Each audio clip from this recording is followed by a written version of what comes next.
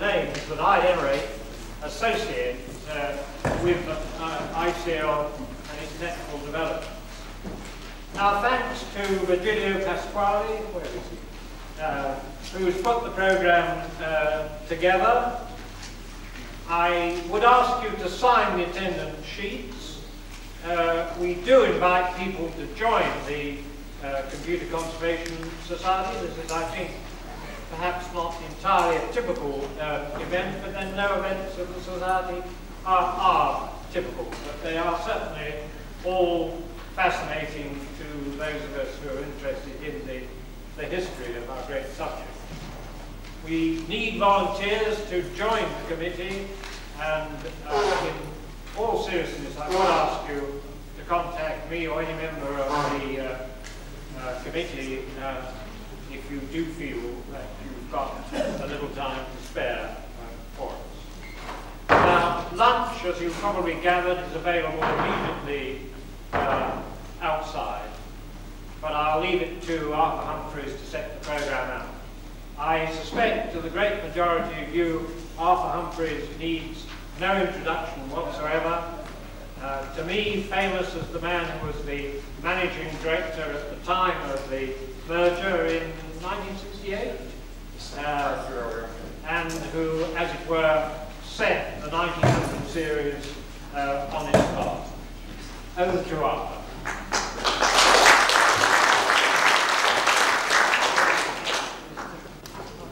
Well, ladies and gentlemen, it is a pleasure for me to have the opportunity to start the proceedings. When Virgilio first showed me the draft programme, it said ICT before 1900. I don't propose to start with Victoria, and I thought I would begin just as the war ended. In 1945, the opportunity was presented to the British Tabulated Machine Company to visit IBM to review the future.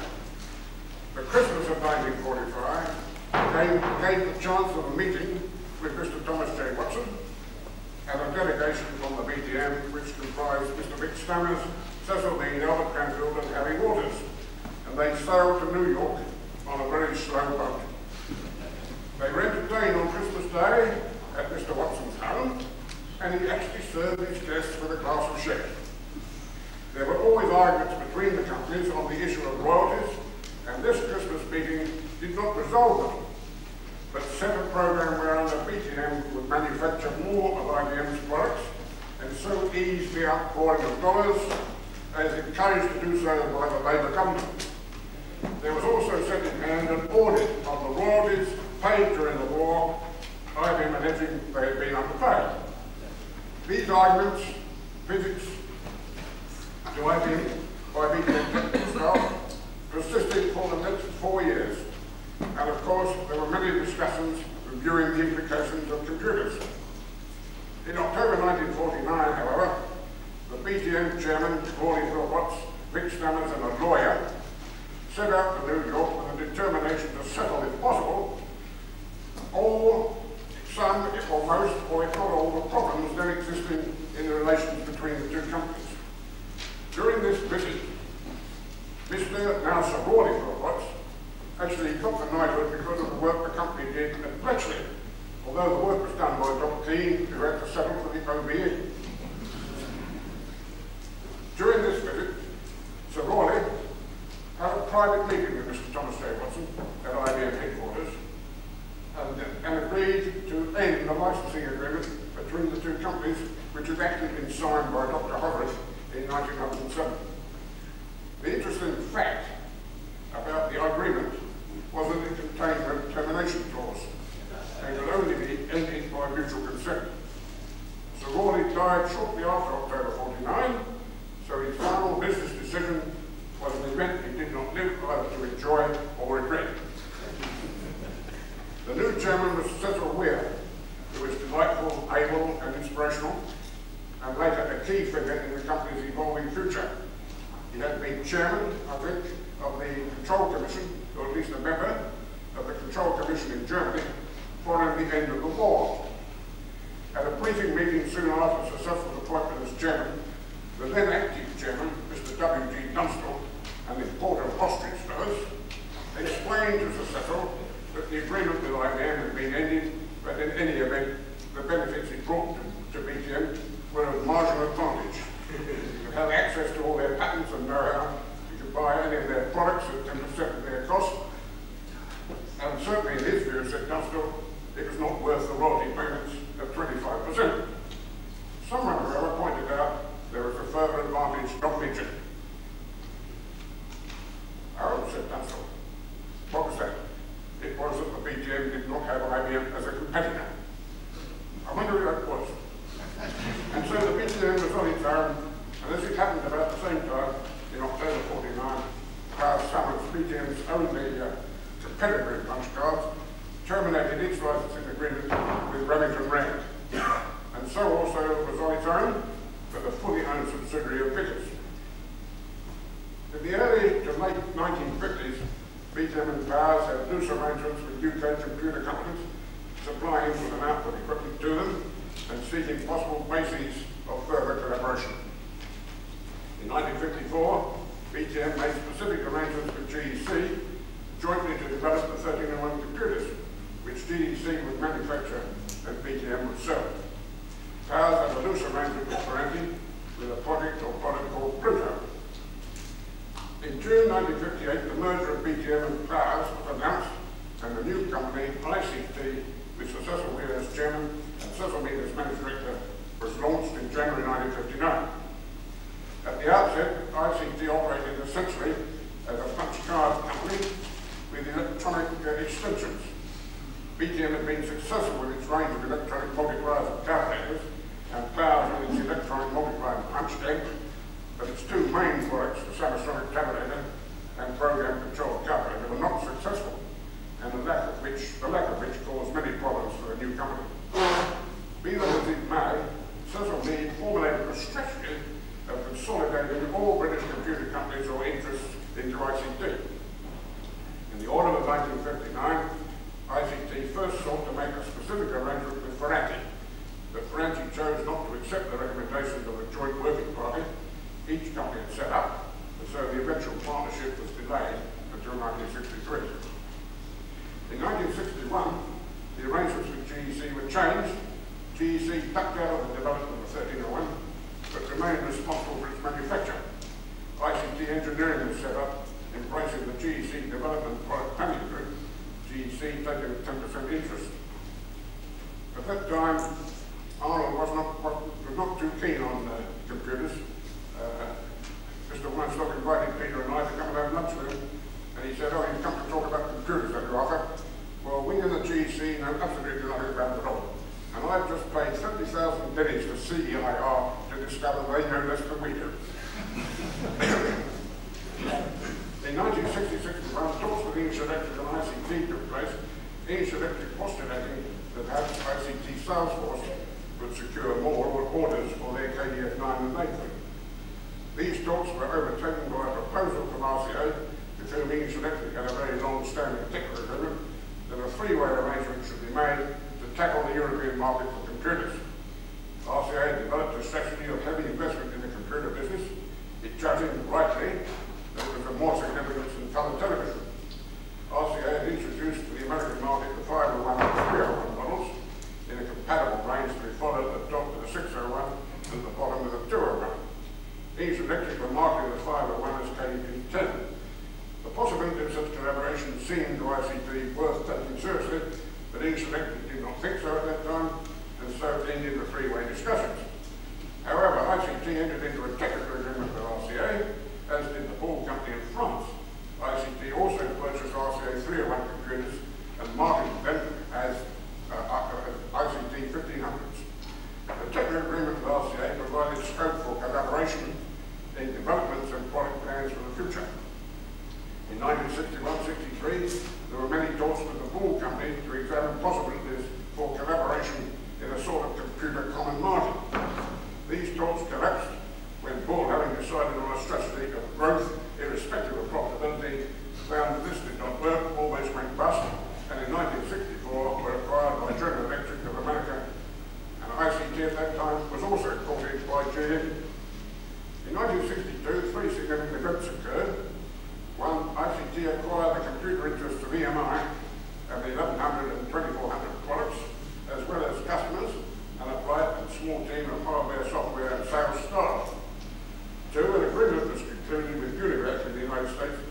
purchase and sell at 10:04 in ICT's markets, and I'll refer to this a little later on. 3. The launch at last of the 30-to-1 computer and its introduction to the market. Now, ICT's product planning group had the formidable task of formulating product plans and seeking to specify products, taking account of the views and work in hand of EMI and RCA engineers, product planners and plans, and of course the views of its own technical and sales staff. About mid-March 1963, I was told to visit Randy Packard in Canada to look at the FP6000 and to take appropriate colleagues with me, and to make the necessary arrangements with Peter Hall. Peter Hall had been a key figure in persuading Ferranti to merge its computer division into ICT by using imaginative and determined pressure, and as a result, serious talks had been underway for some time since January. Accordingly, I set out with my colleagues, Echo Organ, the head of ICT engineering and production, and Tom Shepherd from product planning, and with Peter Hall and Hugh Devenold. We travelled to Canada via New York, where I was introduced to the Government Lounge Bar, where the twist was invented, and later I introduced them to another twist called Live Dice.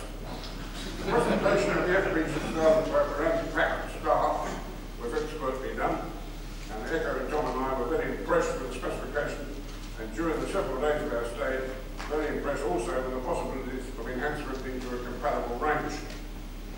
Echo returned home, and Tom Shepherd and I went to see RCA at Cherry Hill and were brought up to date with their plans and problems. It was Good Friday. Returning to the UK, Tom and I met with Cecil Mead on Easter Monday, and I recommended the adoption of the FP6000 and the drop of our own developments, assuming that a deal with Ferranti would be brought off. Now here's the crunch. Cecil Mead said, if that's what you think, let's do it. This turned out to be a £2 billion decision. Work in collaboration continued then alongside the negotiations for the sale by Ferranti to ICT of its computer division, and the deal was presented to ICT shareholders at an EGM at the end of September 1963. At the meeting, it seemed no one had any questions, but a 16-year-old lad with a helmet in his hand and 10 shares, I think, said to the chairman, "You've clearly paid too much for the business, so when are you going to resign?" However, the shareholders approved the deal. So for the rest of 1963 and into 1974, ICT, now strengthened with Ferranti computer staff, proceeded with the development of the 1900 range and to put it into manufacturing. In early April, Basil Ferranti, Peter Hall and I were in the States for talks with RCA Universalis. Peter and I were invited by RCA to attend a presentation to be made by IBM, especially for RCA, as one of their important customers. Peter and I introduced ourselves to IBM staff and listened to what was revealed. It was the 360. Peter and I adjourned the RCA top management and product planning staff to review the situation. It was April the 7th. We decided the announcement did not affect, RCA decided the announcement of the 360 did not adversely affect their plans, and we recognised we were committed to the 1900 and could not change anything. Thereafter, the rest of the summer presented a formidable task and challenge to the company, and particularly its sales force. Against all the announced promises of all the goodies in the 360, we were not in a position formally to launch the 1900 series, and the press unkindly but accurately pointed out that ICT was seeking to sell 1301s, 1500s, 1100s, 2400s, Orions, and Atlas, and described this as the largest bag of incompatible computers it was possible to imagine. However, in September, coinciding with the Business Efficiency Exhibition, the 1900 series was announced in quite a special manner, and the 1902 and 1904 models were at the exhibition and available for customers to see and touch. The announcement itself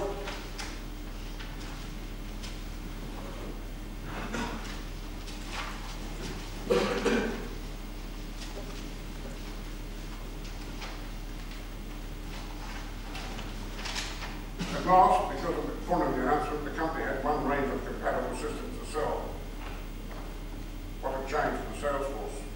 History shows having achieved all this, it had to be done all over again in 1968-74 with the acquisition of connected computers, and the new set of issues, bits and bytes to be or not to be compatible with IBM, the promise of a golden rod by the government wishing to face up to the challenge of the white heat of the technological revolution, and urging the merger, failed to place the orders promised, and the golden rod gave more pain than cash. So much for the background and all the intertwining issues which led to the 1900 and the immediate steps and aftermath of it. All the intertwining threads, all the companies that were involved, all the ideas and all the plans, temporary, idealistic, were all put in one pot, but at least the issue was resolved by the decision to adopt the FP6000. Now, Peter Ellis will no doubt cover in more detail the actual plans and projects which in the crucial years of 1959 to 1964 were open to the company, and I'm sure my other colleagues will enjoy making their presentations in line with the agenda. Thank you very much.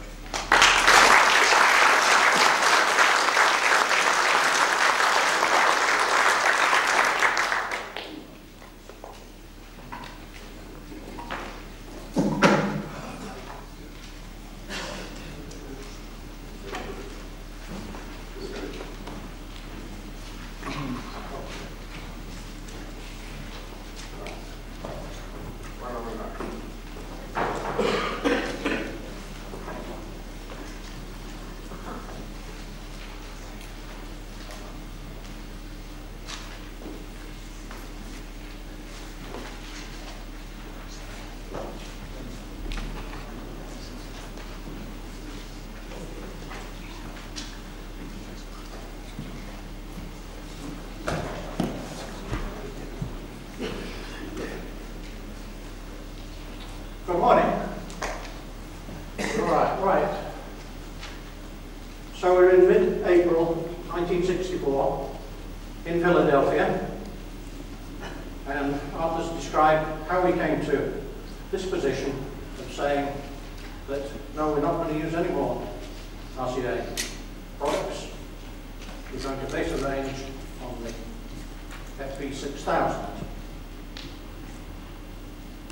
And the concomitant thing that goes with that is what sort of things could we specify which we were going to be able to afford to develop and finance the rental of and find the capital.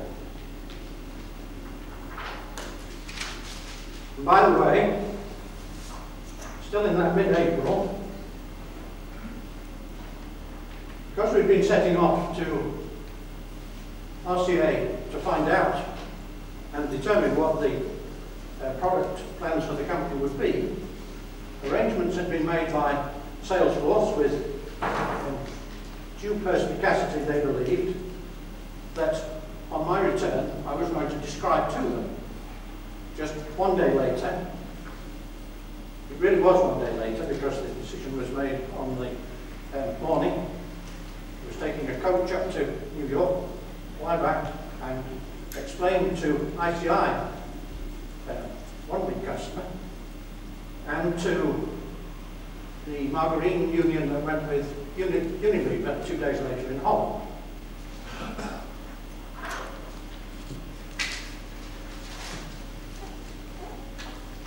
So what I intend to cover is what ingredients we've got at that time and how we'd go about blending the product plan with the ability to actually carry it out, the financial plan that went with it.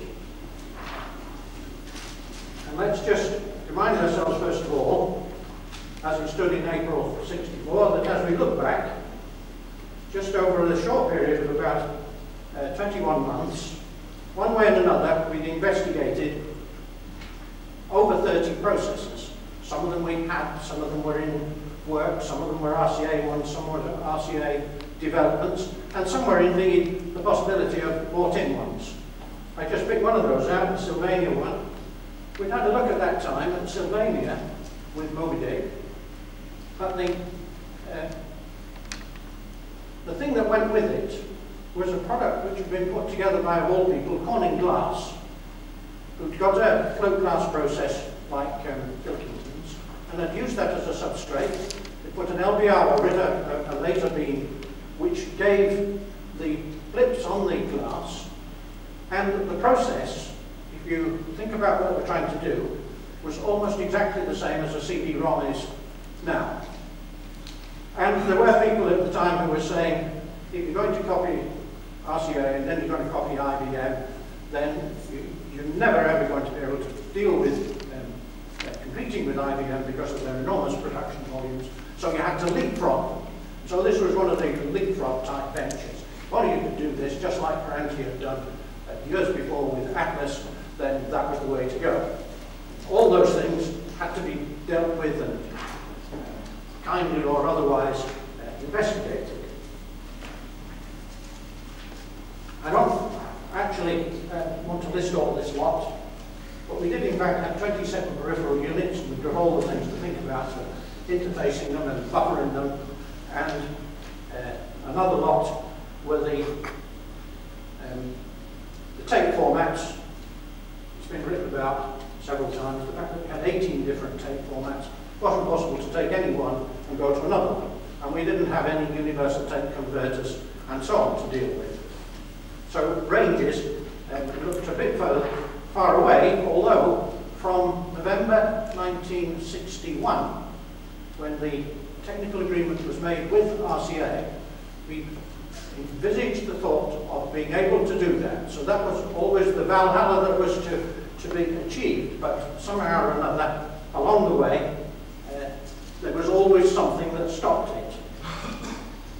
Now, I had gone through this lot with Arthur, and he said, when all things are floating, you're never going to be able to make a decision, ever. So you've got to knock some pegs in the ground, which was what he called it, and he's mentioned to you one of the pegs that he knocked in the ground, and I bring it out again for a particular reason. The 1004 agreement gave us those things, but rather critically, it gave us a margin that after we paid for it from Univac, it gave us a margin of £12 million. And that was over a period of about 3 years. So that gives me the cue to show what our company position was in terms of financing. I should just say, by the way, that Univac had arranged for us to meet on the 3rd floor of a New York hotel, the Carlisle. And I'd gone down from the 3rd floor to the 2nd floor, usually with a bucket to get the ice, not for Arthur, but for Dr. Rayner, who is the president. And when I got down onto that 2nd floor, there was 4 or 5 chaps who looked like all American fullbacks, all in nice grey suits. What are you doing down here? And escorted me very kindly but very firmly up onto the 2nd floor. Well, in fact, President Kennedy had set his headquarters up there, and he was just about to say to Khrushchev's ships that had got the mid-range missiles coming across the Atlantic, we'll attack you unless you turn round. So all the world really was looking in on what was going to happen with this lot, and in the meantime, this was the agreement that Arthur was busily getting on the 1004, and an absolutely magnificent agreement. Especially when you consider it in context with the ICT financials at that time. Here we were talking about a £12 million increase, essentially down that second column, the profit before tax, because all we had to pay out of that was our selling costs, and even our training costs we were going to recover by charging for training.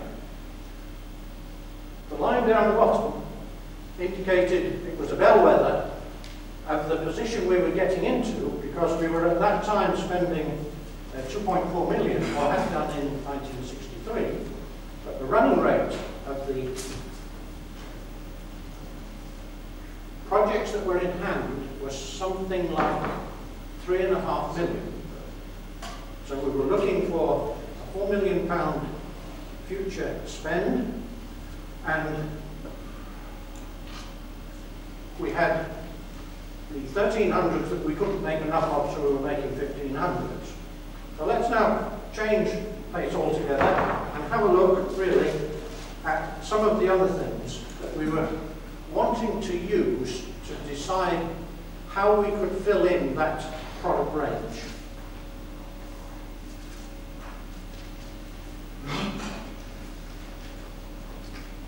Well, going back a little bit to 1962, RCA had carried out one of the first telephone surveys of what people were doing with the computers. They had 4,000 installations, and because of their telecoms experience, in between the telephone operators at the time taking calls, they were in fact carrying out telephone surveys.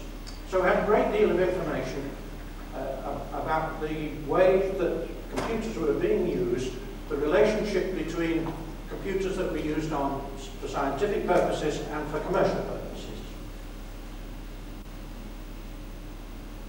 In powers, and because of my background, which was as a chartered insurer, and also I was partway through qualifying as an actuary, my job in powers was to look after the insurance companies, which essentially would all have huge files.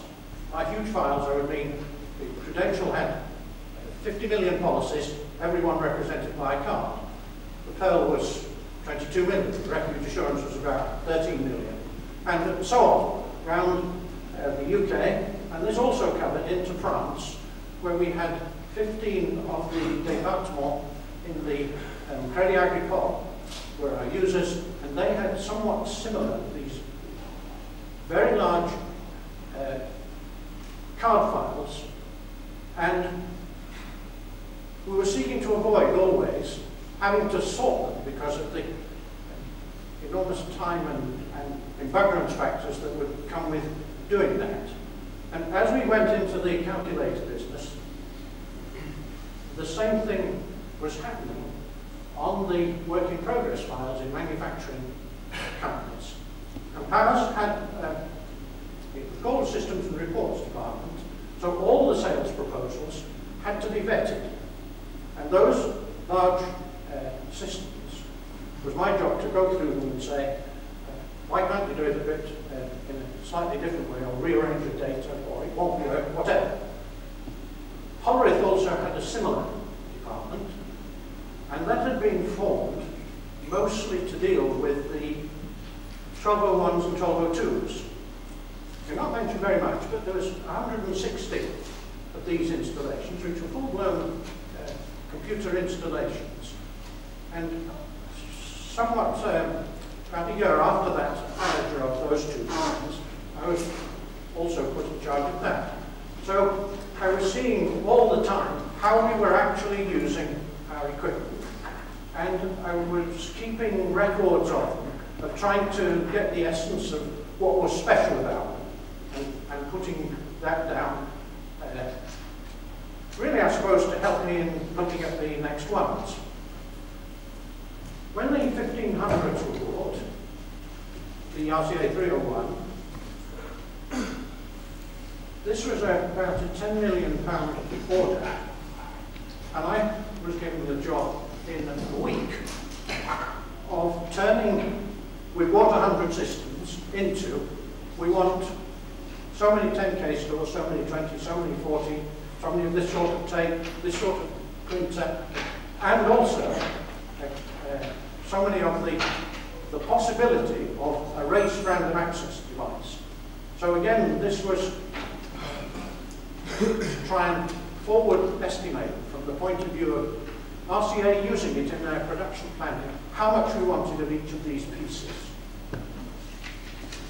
And what I was seeking to do, because clearly we could not be running the actual application on a trial machine, because we didn't have a trial machine if we were thinking of a new one, but we were looking to do some benchmarking.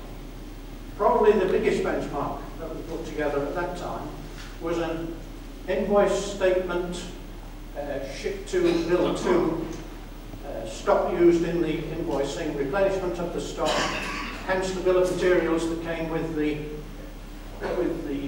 breakdown of whatever the product had been sold. Then the comparison through the bill of materials of saying, here's all the bits that make that product, how many have we got, therefore how many do we want to make up the new sets? And we turned that into a series of iterations, if you like, on the different parts of it, to be able to test some of the designs. And I shall come back to that in a moment. But this whole process, which had been going on as far as I personally was concerned, for a period of about 12 years. So I went to Samus in 1952, and through that whole period I've been doing this sort of looking at systems and appraisals, and particularly the larger ones. Now, in parallel to that,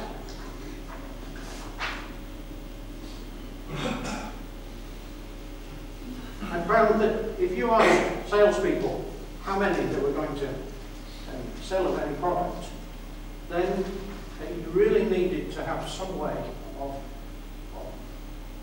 checking it out, if you like, if you were going to put it in the model.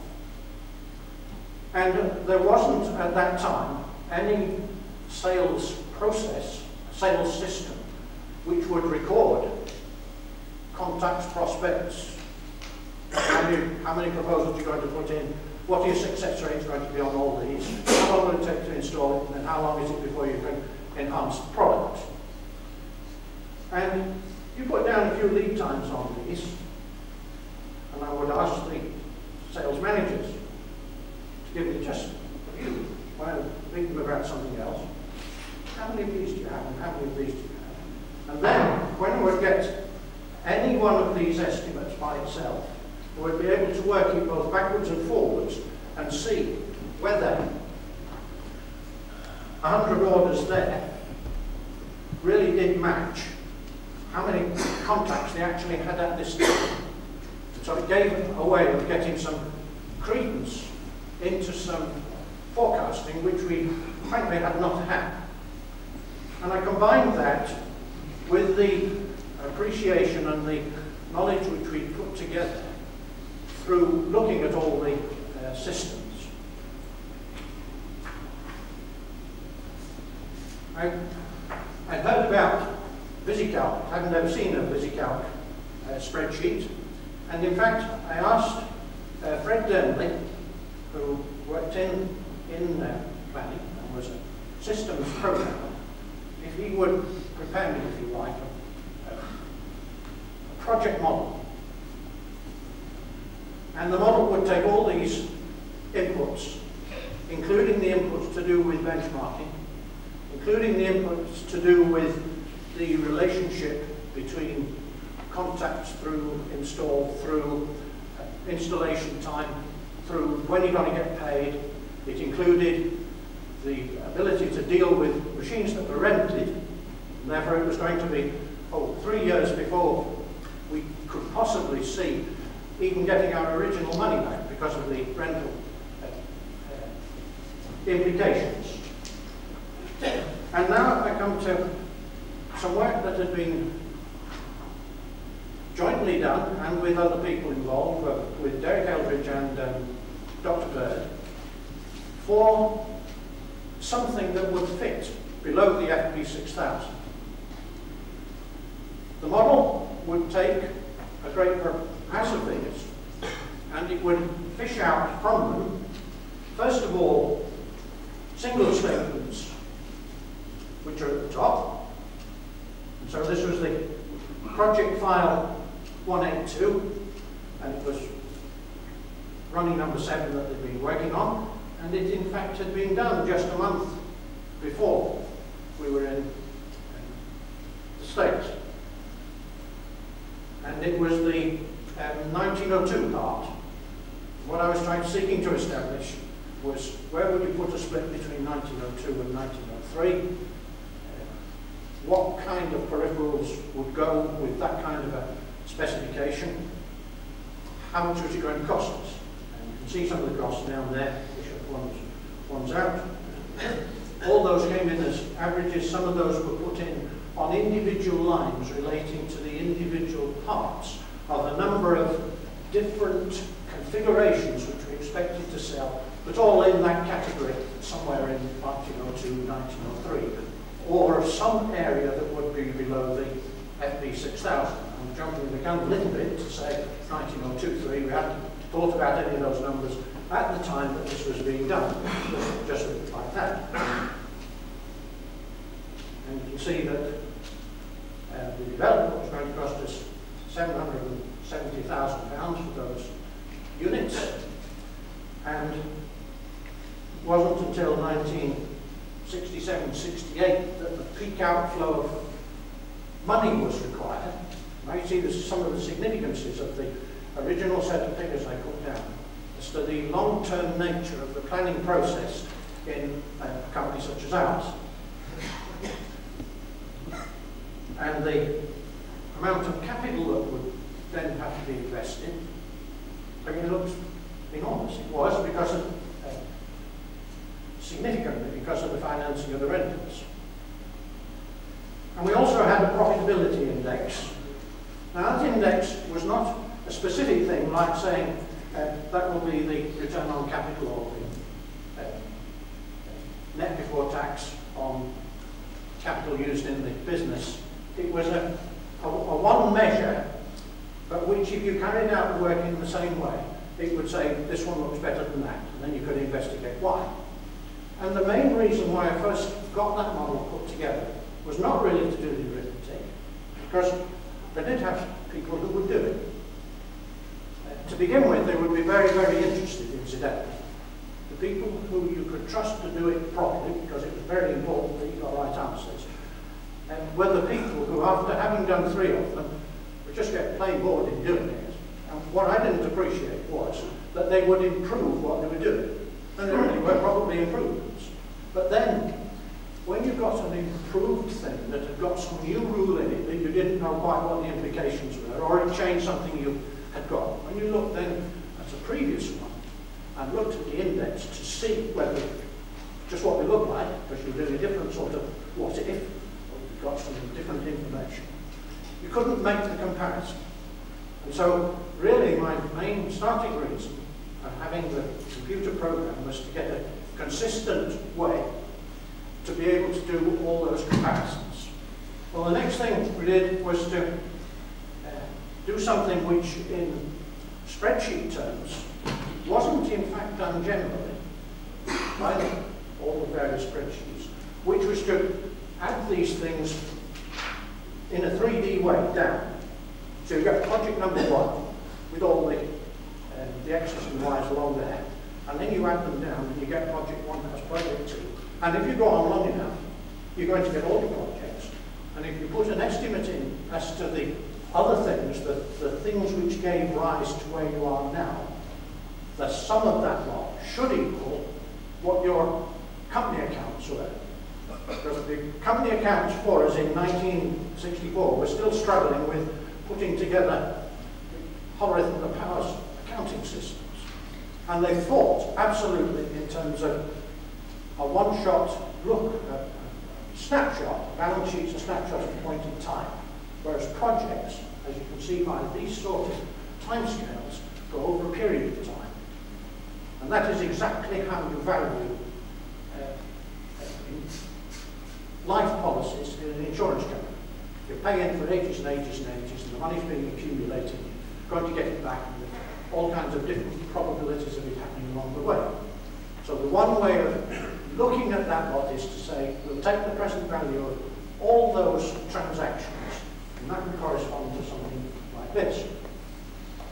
So this process had given us, and actually as I was in the US in April '64, assisting Arthur with his supply of big pegs that he was busily knocking in the ground, saying, it's FB 6000, now what's more, we're going to make a range out of it, now get to it.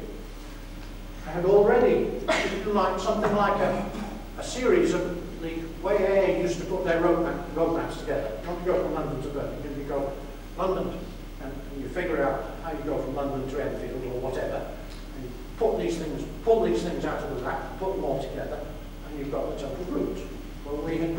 many of these projects that had been done, and they'd all been done, as it were, for real. They hadn't been done in a theoretical sense. There had been something that engineers were working on, companies were working on, people were wanting to buy, sales were looking at sales forecasts. We put all those together and had this waiting in the wings. The next stage on that, incidentally, was that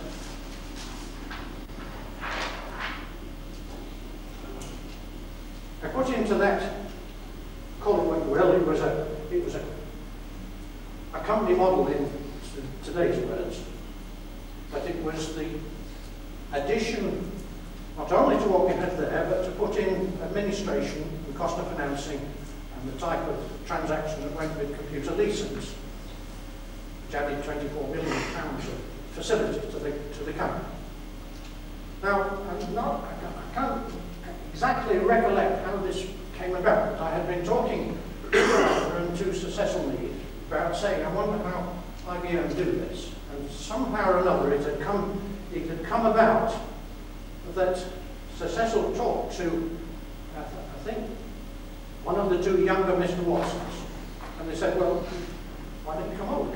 In fact, I went to Poughkeepsie, which was where the corporate galactic headquarters is of IBM in the middle of 1963. And I had all this information and the programs and all the printouts that went with it. And I spent, I was going for a morning originally, but they said, having described the methods we were using, why we were doing it, and I was quite open about it. I thought, it's ridiculous to start putting in code numbers and things in here, because what possible difference can it make to IBM if you're realistic about it, when they spent as much as on research as our total business was about, completely. And it was indeed at that stage a bit more than that amount of money. So our 2 or 3% at the time was really not going to make too much difference to them. So I described this, and they then said they were likely to do the same thing in the afternoon. They got people together. It was something like 4 o'clock, and we went on into the evening. And they, on their part, incidentally, let me have how they went about doing the same process. It was comforting in some ways. It was enough to make us want to continue with that process. So, still April 64, but it did have, it wasn't all done just on the, as it were, on the back of an envelope to say, this is how we're going to do the process. The following day, describe it all to ICI. There was one thing that I wanted more commentary about it, but this was engineering input. Was it realistic to say that using FP6000 circuits, that it was going to be possible to get something compatible, but which could be at a cost? And you can see it had costs, because the costs were going to support the sale price and the margin, and that would be consistent with the selling costs we had at the time in the UK, which were just short of 10%, and it was 21% overseas at that time. So this sort of process did put some limits on what the engineers could design. And that tends to be my definition of engineer. Anybody can knock up Heath Robinson type devices. What you need is the man that does it for the right kind of cost that then becomes saleable. So I was looking for that comfort factor of being able to write a specification which didn't say how you do it, but that it at least looked as though it should be possible. And with Eric Eldridge was with the team, and we went up on a coach, and Dickie Bird as well, and one way or another, they as I understood it at the time, were top grade circuit men, not all these other things, but whatever other things they had, that was the one that I was interested in. And they said, yes, they thought it had been feasible, and in fact, they'd already had some discussions, and I've no doubt they'll be talking about those things. I had phoned home because, on that evening, because I knew we had a game at home. I think it was called L'attaque, which you had holders into which you put vertical cards, so that you saw a blank card when you were looking at the opponent's player, and he saw something on the other side. And I asked if we could get a set of those, and I had them sent up, and all these cards were produced by chopping out little bits from our brochures. So when I got to Putney the next morning, I assembled all these things and was able to describe to the people from ICI Billingham and Hexagon House, and there was a whole lot of central ones, starting with a small specification and saying, there's the central processor, here's the peripheral that goes with it, there's the peripheral that goes with that, and here's the comms box that goes there, so that if you want to, then you can put another alongside it. And that general method of display was adopted, improved very considerably when Tony J recommended how the product would be launched. It was launched with blocks with nothing on them really, but just the fact that we could fit them together in all different kinds of ways. So we had worked out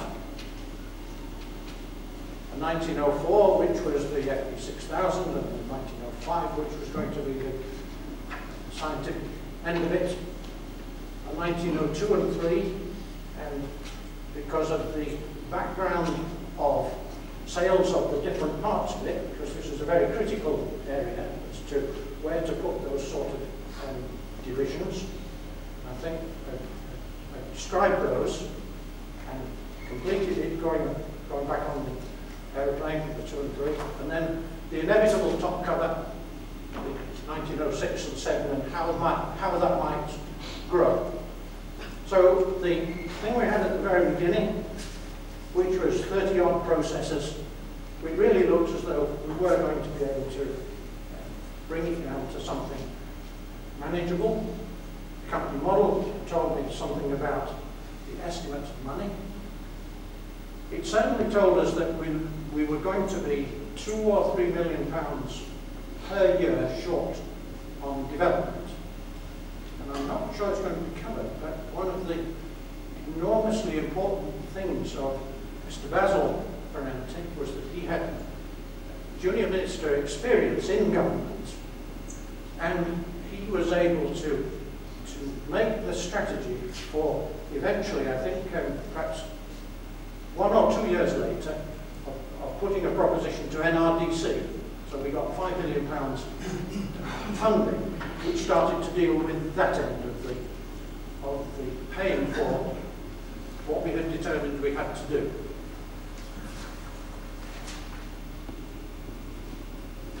And now you'll hear how everybody else did it for us.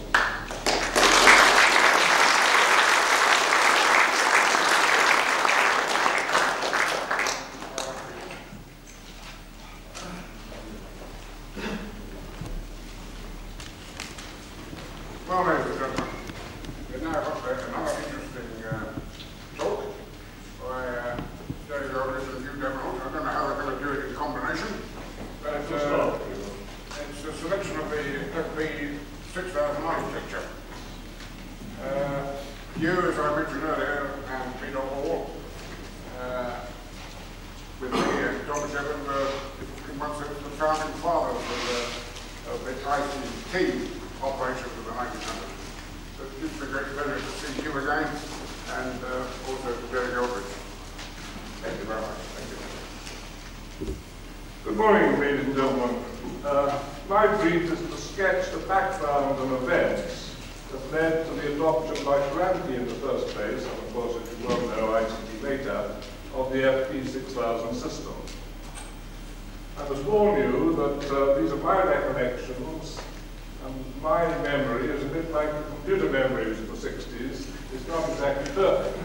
And if some of you have different recollections, I'm sure you'll have an opportunity in discussion later to correct me, and perhaps other speakers in what we believe to be correct.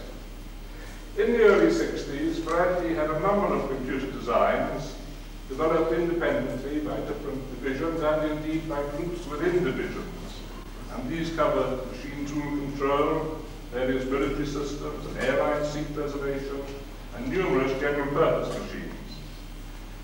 These latter included Pegasus and Mercury from the late 50s, Atlas and Sirius from 61, Orion and the FP6000 from 63, and the last name, as you know, came from the Ferranti Packard, the Ferranti subsidiary in Canada.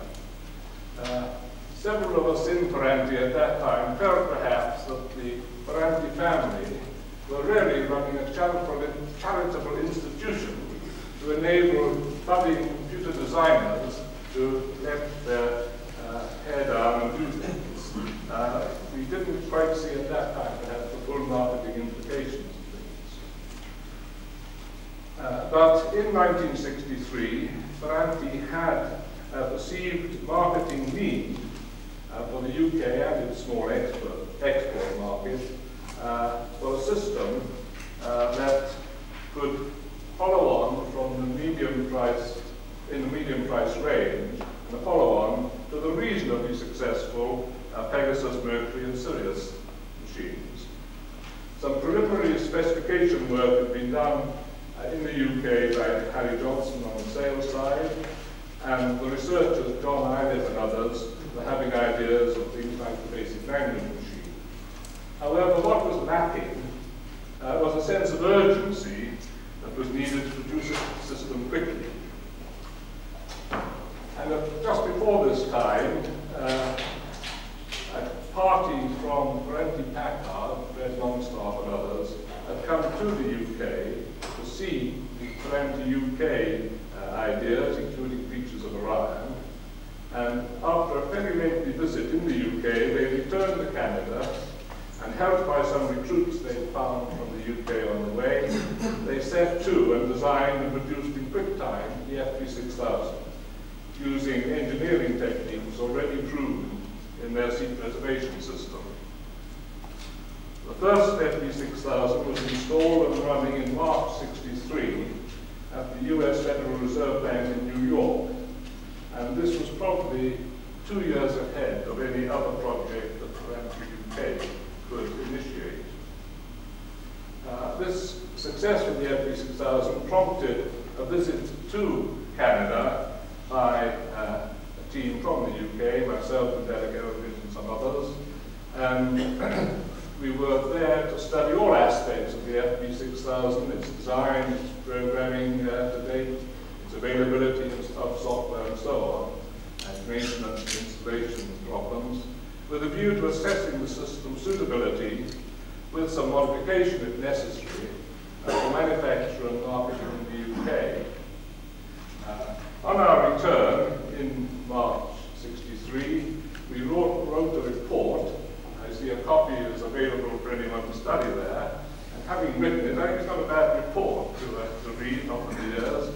And we certainly recommended that Ferranti UK should adopt the FP6000 as its ongoing system.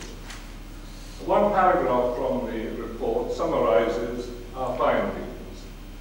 We said there are certain facets of the system we do not like. However, were we to begin designing now a machine in the same price-performance range as the FP6000, we would have in some 18 months' time a system that would not be significantly better, if indeed it were any better, than the FP6000 itself. And of course, I think the knowledge now that I hadn't got at that time, the machine was also of significance in any discussions that were going on between Ferranti and ICT. Very soon after the publication of the report, there was a visit to New York and Toronto by a joint Ferranti ICL ICT team, which Arthur has referred to. can be little doubt, as Arthur said, that the ICT representatives were quite impressed with what they saw. And if Arthur would allow me to tell a little story about that visit, I think it sums up the fact that we on the Ferranti side thought the FP6000 had won. I remember meeting Peter Hall at Heathrow before we set off on this visit, the travel arrangements having been made by ICT, and Peter was wondering whether we would be travelling out first class or economy. I think Peter, as the Ferranti director, was probably used to first class travel. However, when Arthur and Tom Shepherd arrived, we travelled economy. Nothing wrong with that, it was a very pleasant journey out. But when we returned to New York from Toronto, one of Arthur Humphries' first actions in going to the ICT office in New York was to get a secretary to upgrade our return tickets to first class. And I felt that summed up the visit, and then I felt confident the FP6000 would indeed picture in ICT's future plans. The FP6000, with new software and peripherals, became the Ferranti ICT 1900 ahead of the range, and of course later it became the 1904 in the range.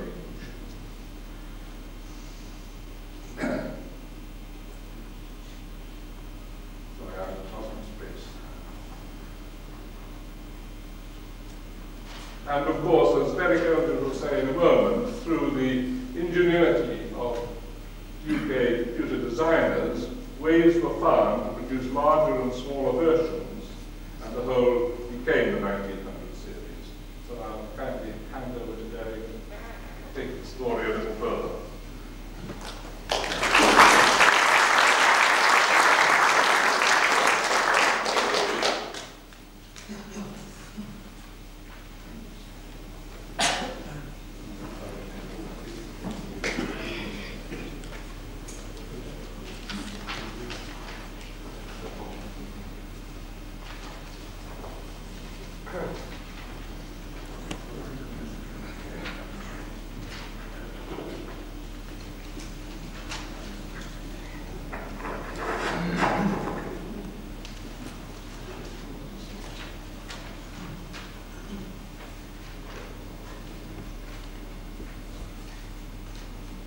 We may so far have the impression that within ICT there was a very professionally run company, which indeed it was at that time, while in Ferranti there were gentlemen designing a whole range of machines, and the only thing that limited any further development was that they were running out of names of galactic structures.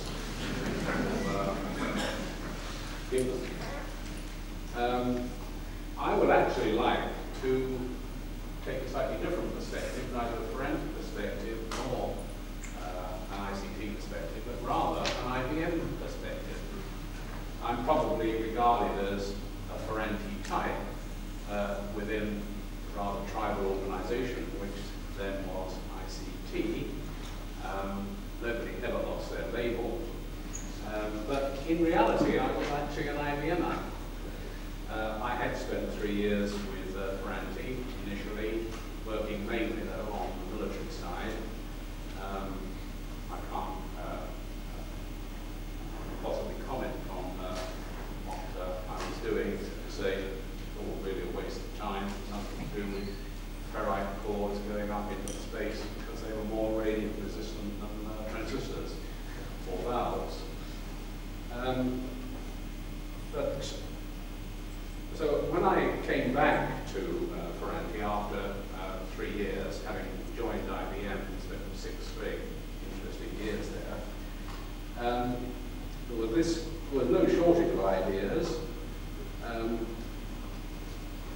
but I think it's worth just reflecting, just boring you on sort of personal history, as to why I came back. I enjoyed my 6 years with IBM, and I believe I made a small contribution to their new SLT series. You may or may not know what that means. It's named after the solid logic technology which they had developed for what was to become the 360 series. But I missed the atmosphere of Ferranti, including the inventiveness of the people and being closer to the centre of things. IBM was a very large organisation. But before rejoining Ferranti, I felt that I needed reassurance that the rumoured merger with ICT, sorry, it was rumoured, probably somebody had stamped the document top secret, which is, as we know today, the best way of making sure that it's widely publicised. I need reassurance that this merger was actually going to take place. And Hugh Devenold and Peter Hunt, who were running Lily Hill at that time, were able to get me that assurance. I now know from what has already been transpired that I was able, where that assurance came from. Well, I knew that at the time. Considering a million miles away there, the arms forward to the front. But I didn't realise why he was able, in confidence, to give that reassurance indirectly. He was the main protagonist, I gather, behind wanting the merger to happen. Now, it wasn't just a question of concern that I had for the viability of Ferranti, though, as already been alluded, many people have said, and I'm sure this comes from Arthur, their motto of first into the future in today's publicly quoted companies will probably be translated as first into the red. I'm sure you said something like that, Arthur. It was that IBM was about to make a major gamble aimed at replacing virtually all their computers with a new compatible range.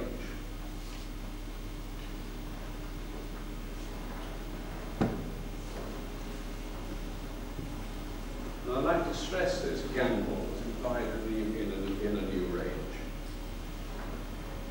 If they succeeded, their competitors would require an imaginative response, which I had every confidence would be devised, financial strength and marketing muscle, and Peter Ellis has excellently described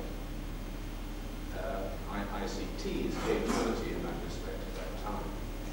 Only the first of these, the imaginative response, was probably assured within Ferranti, and I assume that Peter Hall was of a similar mind at the time as to why he believed that merger was necessary. The concept of a compatible range seems obvious now, but it wasn't then. Peter has mentioned that it was a good, I think, believe in the eye, I think it was an objective about how we hope to have one day. And indeed, I spoke to somebody who's not here, a small indirect part of it, Ted Brown was on Sunday, and asked the question to him, was there any talk of a compatible range within Ferranti at that time? We're talking about sort of summer of '62 now. He said, well, yes, I had the idea as well, that I'd like to have had it, but I realised that it was an unrealistic objective. All these people inventing machines all around the place and vying for attention. So it wasn't as obvious then as it now seems. The development, launch and marketing of just one new machine at a time was a formidable enough venture. You would have looked at some of the figures that Peter put up on the thing to realise that. They really was a major investment. And even large car manufacturers, let's reflect today, take this approach, one machine at a time. I mean, the idea that they would say, all our Fords are now obsolete, we've now got this new galactic range, which is going to replace the lot. And of course, we know that you won't buy any of our existing machines anymore, and you know that we can't deliver these machines for another 2 or 3 years, these new cars or whatever. But nevertheless, we're telling you we're going to do this and taking this huge gamble financially and in every other way. So consequently, while they couldn't take the risk of obsoleting all their existing models in one go, IBM decided they would. And it was such a gamble that I didn't find it very easy to convince people that a response within ICT with a compatible range was necessary. I mean, people like Peter didn't need convincing that it would be desirable, but it was necessary and urgent, and we didn't have very much time.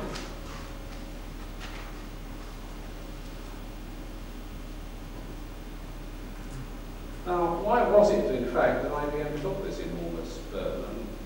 I wasn't at the centre of things within IBM, so to some extent I have to sort of speculate. But from the conversations that I had then and since,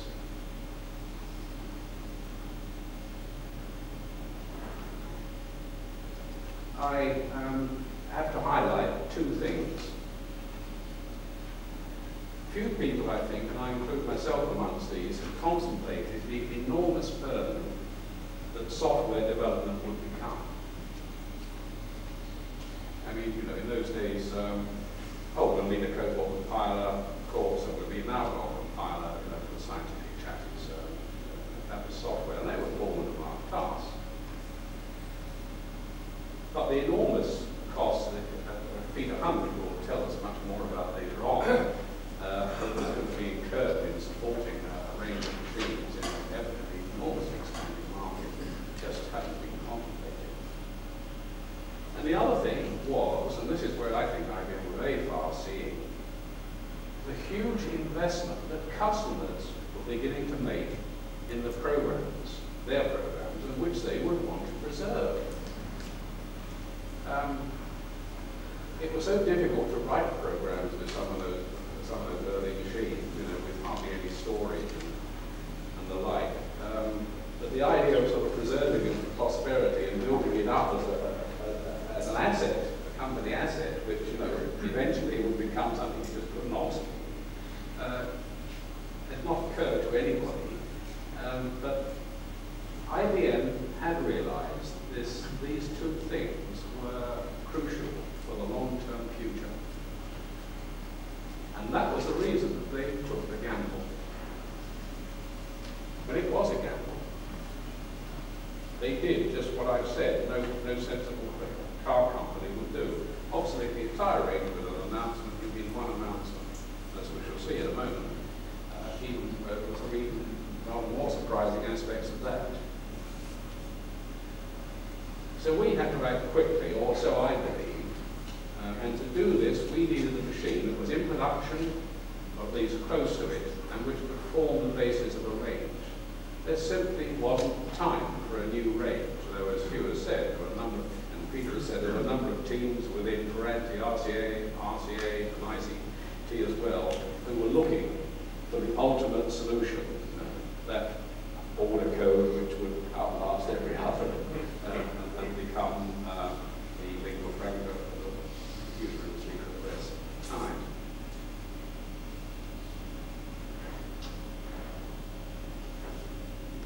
So, the urgency of a response. The ability to deliver proven hardware quickly was important. And this was probably the key factor which ultimately led to the selection of the FP6000 as the basis of the range. And incidentally, I believe, it's been confirmed by what's already been said, probably hastened the ICT merger selection. The circuits that were actually chosen had a long lineage, surprisingly enough, although they were fairly advanced. They originally developed in Wythenshawe by one Maurice Gribble, Peter, and in a good Ferranti manner were christened Griblons, Griblons thereafter. And they were the circuits that were used in a number of projects and picked up for Orion 2, which was an urgent project within Ferranti at the time, and established by the time Ferranti Packard chose that was the basis for the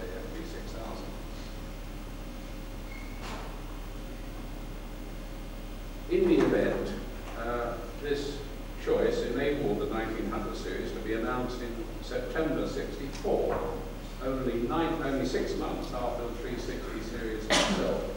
And in fact, it was delivered, surprising fact, earlier than IBM's range in many cases, particularly in the UK. Although we started late, we actually arrived a bit early.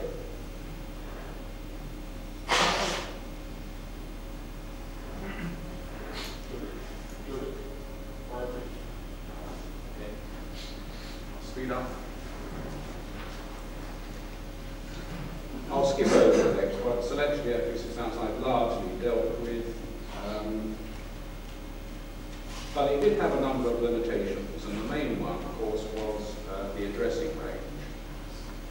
And it was necessary to find a way of amending the order code to allow larger addressing of larger stores.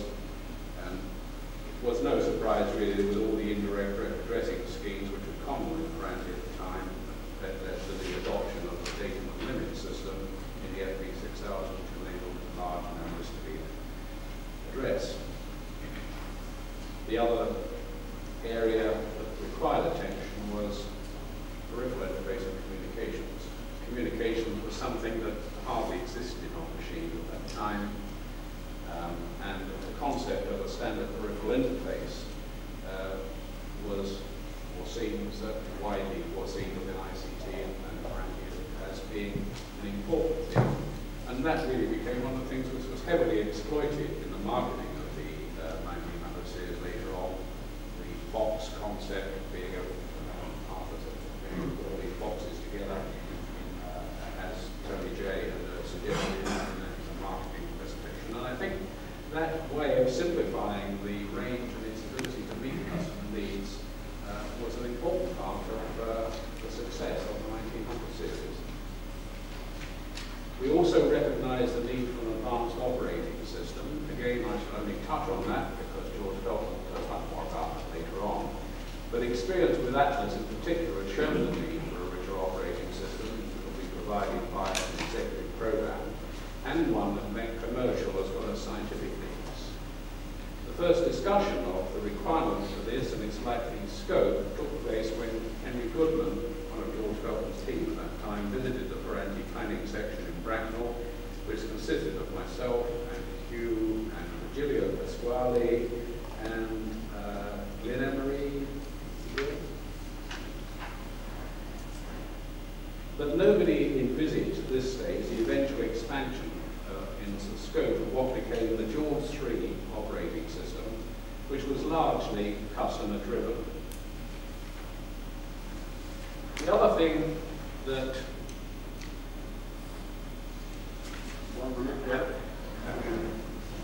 we did start a little bit later on. I know I might just go a couple of minutes over. That we had not appreciated was the size of the software support task, and I've already made mention of that.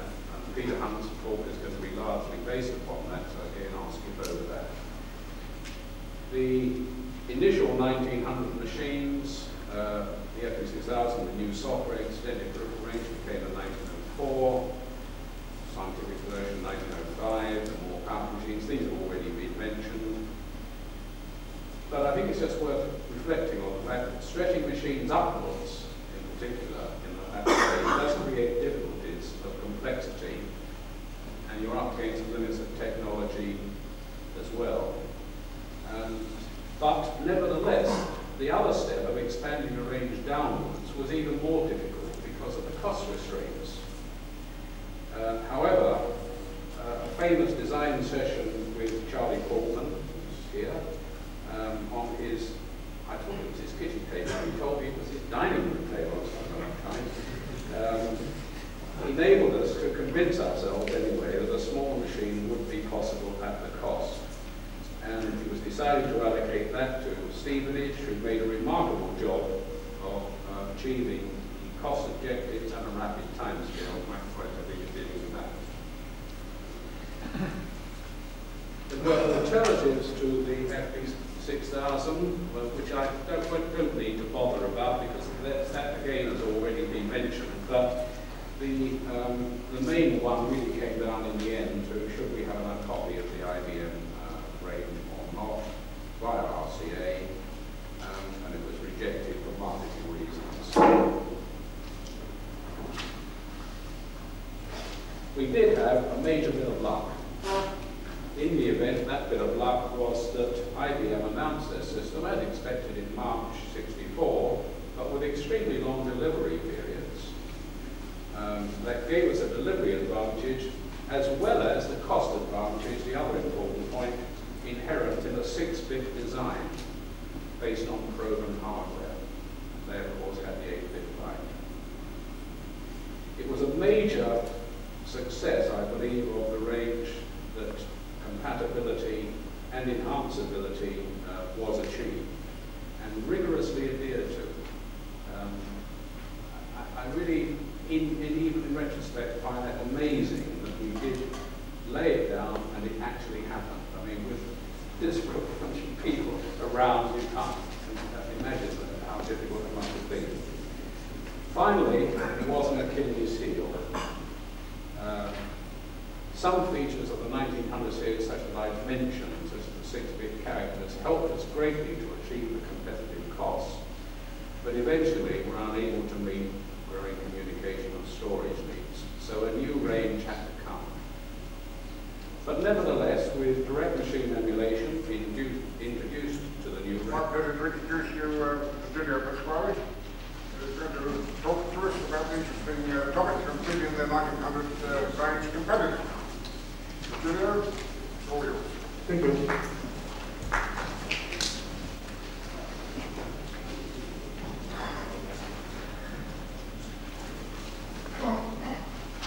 Right. I'm going to give you a thumbnail sketch of the initial 1900 range, how it evolved during the 10 years of its active market life after 1974, and how it related to competition during that time. I will look at it from the product planning point of view. Between 64 and 69, I was in product planning with crucial processors and systems, and therefore I will look at it very much at that sort of level of detail. Other speakers later will pick it up from the technical and architectural detail. Before starting that, I would like just to recall the sort of environment of the time. ICT, when it made a decision on the 1900 range, really faced a very, very significant challenge from the development planning point of view. It had to develop all its systems in-house. No way anybody else could actually give us 1900 system. The hardware and the software had to be developed in-house with the resources we had. And the span of the range, as Derek has said, more or less decided. ICT, at the time, I think, was #1 in the UK. Probably the only country in the world, the UK, where IBM was not the dominant supplier. And therefore, in order to maintain market credibility and avoid losing market share, ICT had to somehow offer a range that was roughly comparable with the IBM range. But of course, as Peter Ellis just said, the IBM R&D spend was probably larger than our total revenue. The other factors to take into consideration is that ICT had acquired, the EMI had boosted its development resources, computer development resources, with the EMI computer expertise and the Ferranti computer department. Very good skills in West Gordon, people like Charlie Portman, Gordon Haley, Chris Burton, Keith Data, and all their teams from the around and Atlas. In Stevenage, Michael Forrest, Bill Talbot, Norman Brown, Ron Feller, and all their teams. So there were considerable skilled expertise. But we had never actually met each other by the time we started. And we just didn't know each other. And therefore, we didn't share a common system outlook, or never mind a common development methodology. Well, having been involved from the start, as I said indeed here, I can say with some confidence that the initial 1900 range did not suffer from the many years of careful planning of the IBM 360. We were doing a hell of a rush. IBM left the market opportunity open with their long delivery, and really moved very fast to capture that opportunity. And as Derek said, in 6 months after the IBM announcement, we were able to announce 7 1900 models, 18 peripherals, and a bunch of software, and demonstrate 2 of the models at Olympia. And in fact, we delivered in April or May 1965, the year after. From the competitive point of view, looking at the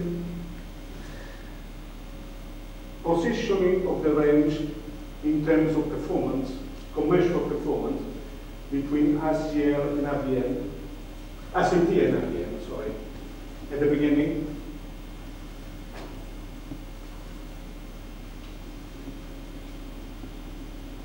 We can see that in 1966, when the 2 ranges had settled down, ICT with the 1900 could match very well the IBM 360 in the middle and bottom of the range. In fact, with the introduction of the 1901, 1 year after the initial announcement, was reaching in the market parts of the market that the 360 could not reach. The IBM, the ICT 1900 at the time was projected on a value for money platform in the market. And for planning purpose, we used to assume a pricing of 5% below the IBM cost performance, price performance curve. So it was very competitive, but of course we had a bit of a problem at the top. The 1900 was a simple architecture. It could not reach the commercial performance of the top of the IBM range. And that was a consideration that we were very much aware of and drove our system toward multiprocessors, and eventually it was one of the factors that took us into a new range.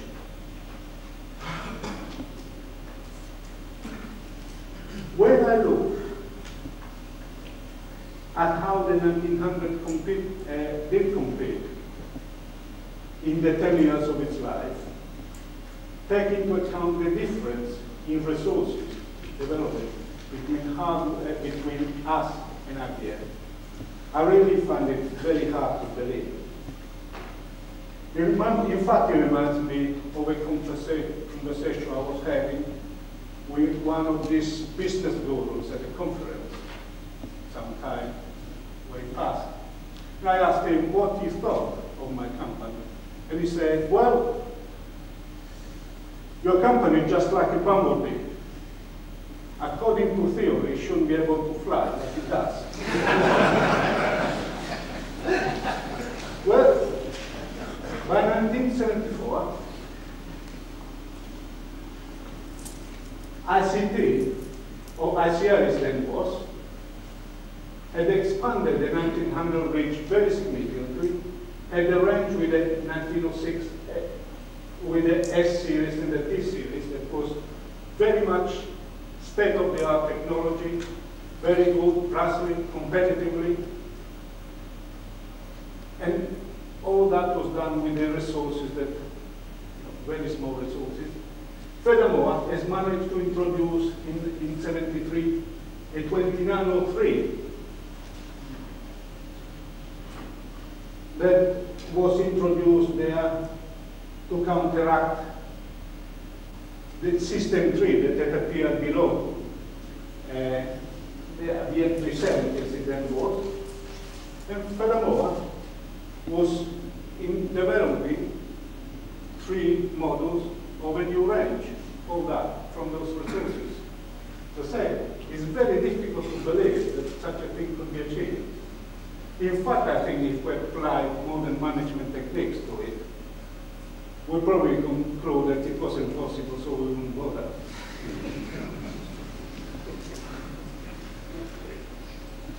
I would like to just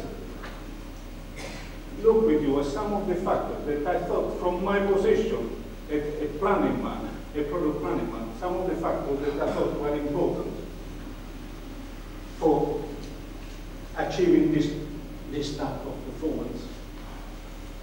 Speed of implementation. We used to do things really very fast in those days.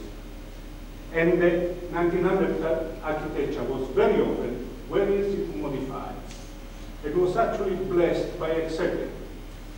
It was a piece of software between the hardware and software and the rest of the software, developed by a team with the hardware people, and it used to present a compatible interface to the rest of the software. That enabled us to decouple hardware and software development and to change the hardware without a lot of propagate the changes happening in the software. That was very important. And of course, range compatibility. We enforce range compatibility very, very strongly. There was a compatibility committee chaired by Bruce Patterson, who really was making sure that compatibility would not be breached. And many times during my planning activities, there was the opportunity to change the order code to get it better. After all, we're all from the ranking, change the order code. It was really a way of life, but we never did it. Even if the product would not be as good as we could make it. Range compatibility was really very, very strongly enforced. Another advantage of executive, by the way, that I need to mention, was that we could actually deliver machines with executive without having to wait for the operating system. When we started in 64, we were planning to deliver machines in 65. No way we could get the George 3 in that time. Operating systems took some time. So we could deliver with executive, and that was a tremendous advantage. And IBM couldn't do that. They had to wait for the operating system to run into trouble. Modularity. The standard interface was the key components of modularity. The ICT standard interface that was actually developed by Ron Further at Eldridge, I believe. And of course, peripheral standard interfaces were not new at the time. They were known. I came across my first manifestation of the ICT standard interface, or peripheral standard interface, in Ferranti, when I was working on the all-round peripheral subsystem. And Peter Hall, the manager of the Ferranti computer department, insisted that the Atlas and all-round tech decks should have the same interface. Unheard concept in those times. Really, most unreasonable. However, this standard interface was exploited not just in the market, and it was brilliantly exploited by ICT in the market, but from development as well. We were able to decouple all sorts of development and bring it all together at the end. Other interfaces developed. For instance, the processor store interface in the upper sub-range, and they were all propagated and eventually did help us a lot in achieving very fast deliveries. Rapid application of technology. We, of course, were not manufacturing our component technologies. We had people who scouted the world and got us the best technology they could get, state-of-the-art technology. And our developers became really skilled in applying that very quickly and intercepting trends. We will see that in a moment. Besides those 4 technical factors, there were 3 organizational factors that I think I must mention because they make our job so much easier. We started by not knowing each other in development. So the first machine we had to plan after the initial 1900, that was the 1901. We adopted working parties for the work. The 1901 working party, we called together all the interest in the company that were to contribute to that. I remember Derek Eldridge was the chairman, I was the secretary, and Bill Talbot was the Stevenage representative, and he made a tremendous contribution. And we debated the thing, and eventually we arrived at a great proposal that we all believed could be done. The resources were in place, the development cost could be done, etc. We all wrote it down, and it was put up as a development proposal to the development committee. That was the final authority. 1 week before the meeting, the development committee was meeting about once every 6 weeks. And after the meeting, Tom Shepard used to rush down. He was the secretary of the development committee. He briefed us, okay, this is approved. And no hesitation, we knew exactly where we stood. All I needed to do is to make a few phone calls to West Gordon team, right, it's approved, off you go. And the project really were already fully understood, full commitment in all the units involved, and really had a running start. That was a tremendous achievement, and very soon we all got to know each other very well. And the focus of development. Because of resource constraint, we had to concentrate on the things that were just 1900 specific. And we started withdrawing from all the things that we could actually buy from outside. But I think that was some of the factors, no doubt some more will come during the day, that helped us in achieving such remarkable development performance. And still, looking back, I cannot quite believe it. It was like that, that we actually did. When I started planning this seminar, I thought it would be a good idea to have a 1900 roadmap, putting down all the 1900 system models ever produced, dates, performance, etc., etc. So we did that. In courtesy of Brown Proctor, I have here a color slide of it. Now, I'm not going to talk to it. It's far too complicated, and therefore it will take too long. I put it up simply to give you a visual image of how the 1900 actually developed over between the period 65, 75, 80. I will extract from it some of the key dates and just talk at it from the planning point of view, rather than try to go through such a complete data chart. From the marketing point of view, the 1900 had 3 major phases. The initial announcement that we had of, the A-series announcement, and the S-series announcement, with 3.5 years between each other. A life of a range was about 3 to 3.5 years before you need to replace it with replacement models. Then there was a set of T enhancement, tactical enhancement towards the end. By the way, 29th of January 68, 1,000 orders taken. That's to give you an idea of the sort of quantities we're talking about.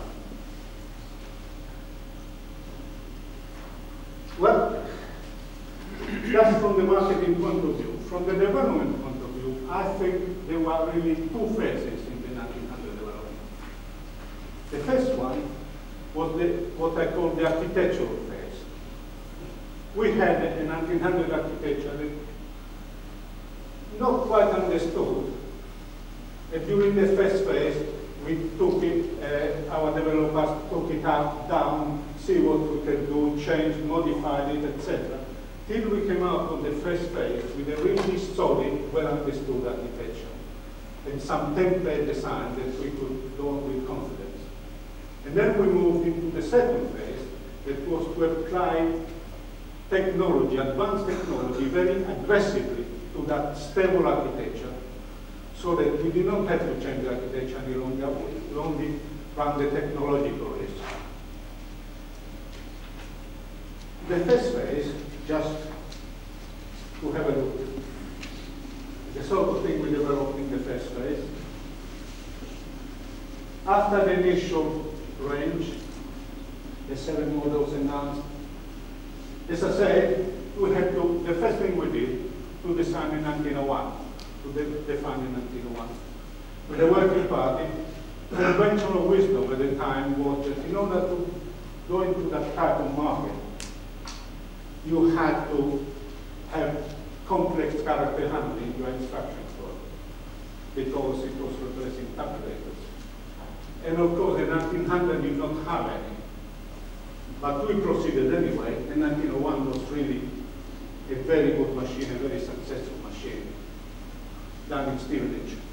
In fact, it was so successful that we said, well, let's have another bite of the onion, let's go down another step into the market. And we assembled a working party, and we started planning a below 1900 machine. And again, it could be done, could be manufactured for the right cost, etc. You know, the working party was all agreed. It even had an interrogating typewriter to have online queries, a very advanced concept in those days. However, when we looked at the sales cost, assuming a reasonable hit rate, it just was not profitable with those sales costs. So we dropped it without even putting it to the development committee. And from then on, the 1901 became the effective lower limit of the range.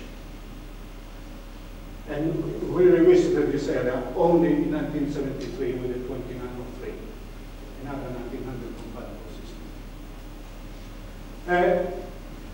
Sideway, we took the 1904 design, and we did all sorts of things to it, or Charlie did, I should say. We applied microprogramming, we extended all the code, etc. And even put paging, segmentation and paging on it as an option, supported by the George IV operating system.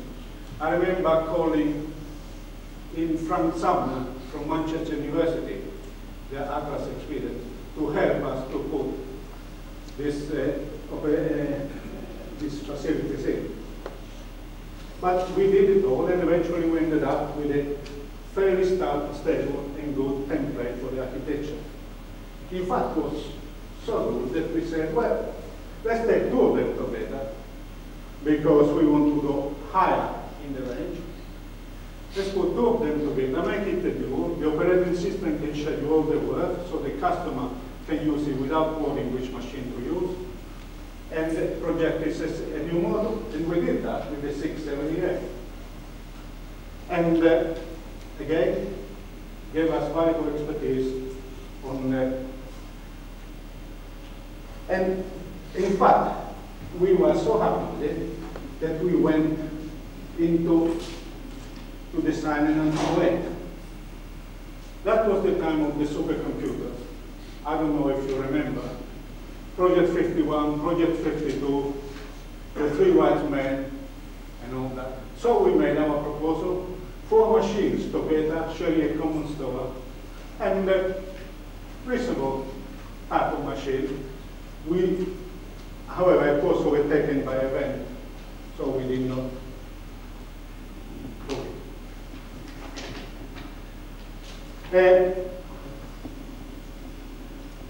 So we went into the second phase. I'm sure that will be covered by other speakers. All I want to say is that by that time, we had a clear understanding of what items in the architecture we were unable to correct, and therefore what items would necessitate changing by introducing a new range on the long term. Nothing wrong with the short term, but on the long term, we had to introduce a new range because those items eventually will not prove adequate. But of course, we were on a treadmill.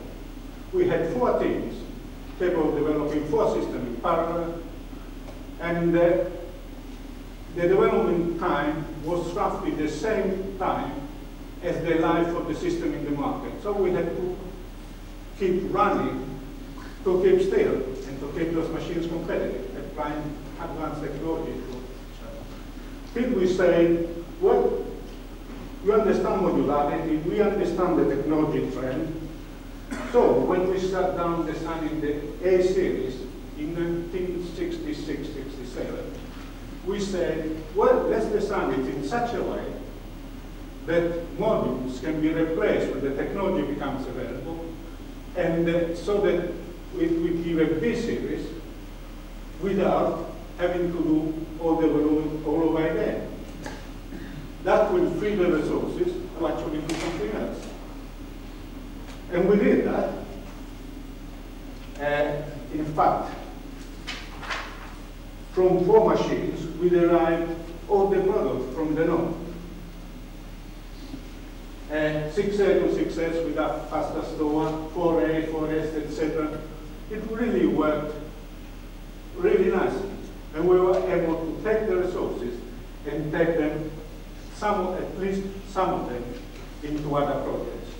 The 2934 and the new range machine. Of course, by then, the merger with English Electric had happened, and therefore the requirement for a new range had required great urgency, and the requirement for a more complex new range was really coming to the fore. However, that is another story, so I will stop here next time.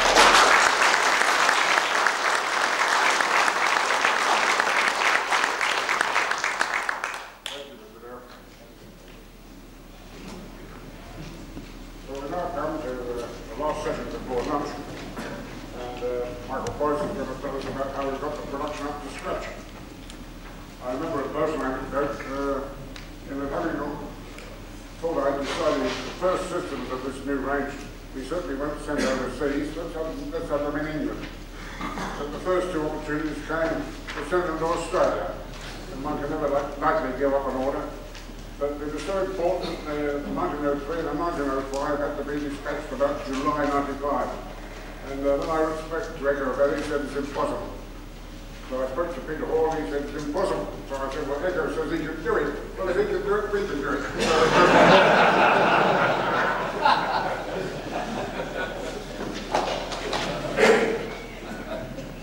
I always suspected something like that. Nobody ever actually told me. Yeah, we can have a sticky problem here.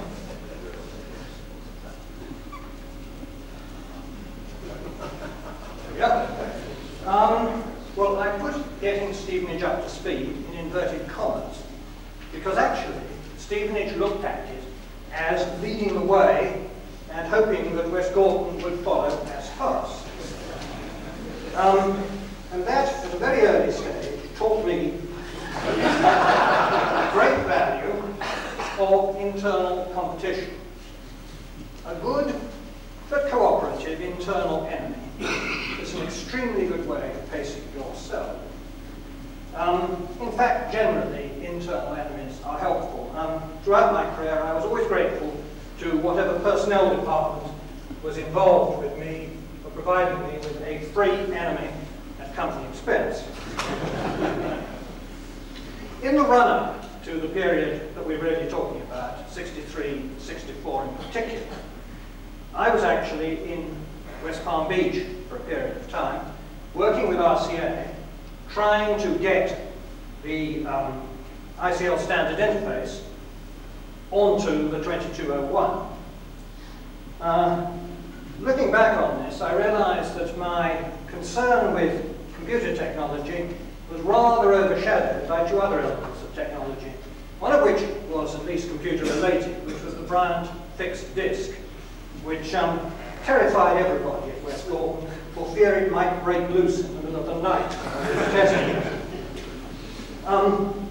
The other thing that struck me about technology at the time was flying up and down between Philadelphia, Washington, and Miami in Electras, which were famous for the characteristic of the turboprops coming off and spearing passengers in certain rows in the cabin. You could always lie out along those rows without fear of anybody else wanting to use them. It's a very useful thing. And I guess that the other thing I remember about Palm Beach basically was Dickie Bird and the butterflies and the alligators. So I thought, although it comes from a different continent, I would just put that up to illustrate the point.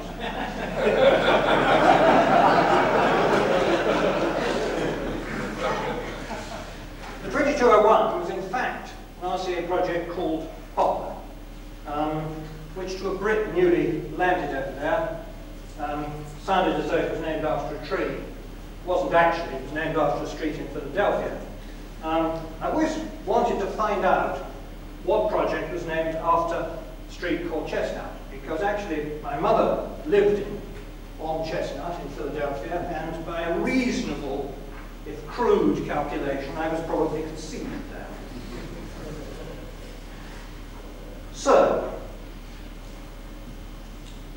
I had great difficulty when preparing this talk in trying to work out what the timetable of events in 63 and 64 actually was. One of the things I consulted was the Martin Campbell Kelly book, in which on page 222 there is a fairly clear statement that the decisions to do everything were taken in April 63. I couldn't sort of fit that in with my mind, so I slowly came to the conclusion that that was earlier than it really happened, and the book was wrong. As a very much an afterthought, I noticed that there was a footnote to this paragraph about this, which referred to the back. So I thought I'd better look up and find out who had misinformed him of this. I was slightly surprised to get to the back to find it was based on an interview with me in 1988. So I haven't really any idea whether I have misadvised myself, but hearing other speakers this morning, I think I'm a little bit more confident that, so far as Stevenage is concerned, essentially the first inklings of what was going to happen did actually appear in April 1963. Interesting piece of acoustics. I will stop doing that. The other thing that I think perhaps fixes this is that the only records, historical records I ever kept were my own personnel data as a result of the various tiffs I had with personnel departments. And looking in a very, very dusty box, which somehow survived my wife's general policy of throwing things out when past in their use or date, I find that I was complaining about the cost of telephone calls between West Palm Beach and London. I quote, "Charges reversed, dictation of PF 172 comments on standard interface, about 30 minutes, £30, 16 shillings and 0 pence, 3rd of April 1963. So fairly clearly, things happened in April 63, almost immediately following my return to West Palm Beach. I don't actually think anything happened because I returned, and in fact, in retrospect, I can't think why my boss actually signed my travel authorization to go over there. Because thinking about it, I don't actually think I did anything whilst over there.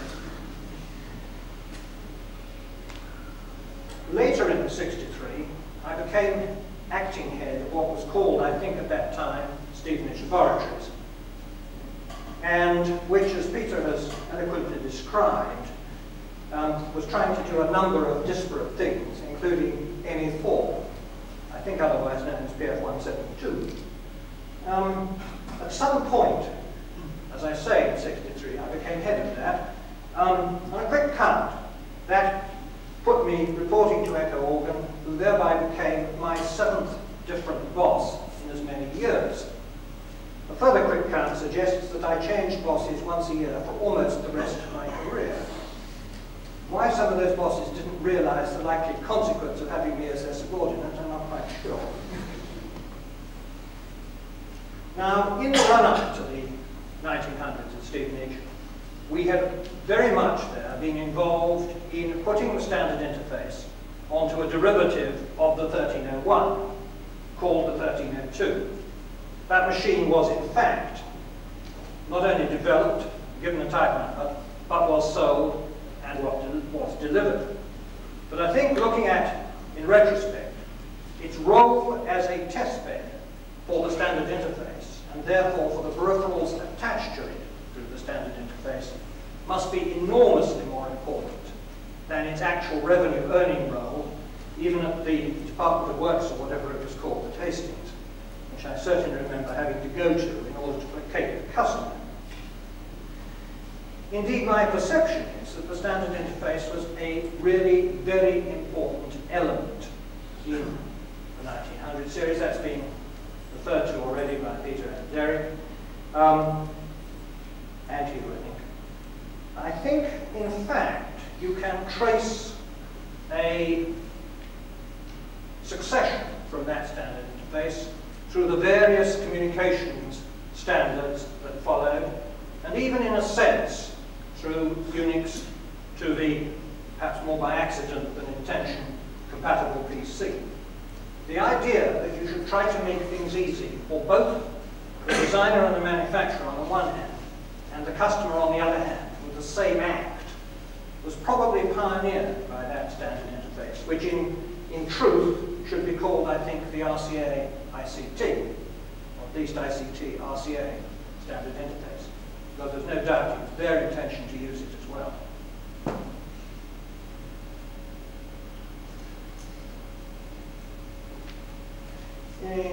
If you look at, however, the history of the standard interface on the early 1900s, in practical terms, there was a downside, which was that, as Arthur referred to, some of the early machines went to distant parts, Brisbane in particular. But what was curious was that all those systems, the further away they were going, the more exotic combination of peripherals seemed to have got ordered. I think there's a logical explanation, which was that to sell a 1900 that far away was more difficult than to sell it in the UK, so you had to exploit the whole catalogue as hard as you could. The consequence for the developers was somewhat frightening. Now, as has been indicated several times, the 1902 and 1903 processor, which were really the same design with different core store speeds, were allocated to Stevenage. And I think at that point, one should say that three things had already been fixed: standard interface, the order code, and the circuitry of the processor. There is a sample of the 700 series circuits over there, and as good as my memory is, that looks exactly what they were. And I think that it was absolutely key to what happened at Stevenage, and the speed with which it happened, and the relative, and I think even at the time it was obvious, lack of hassle that was involved in doing those developments, that those three things were fixed, absolutely.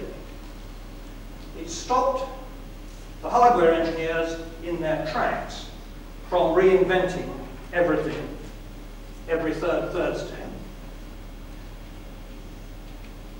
And it stopped the general, I have to say perhaps, general computer industry habit in those days of trying to be clever in every possible manifestation of every possible feature of a system, both hardware and software.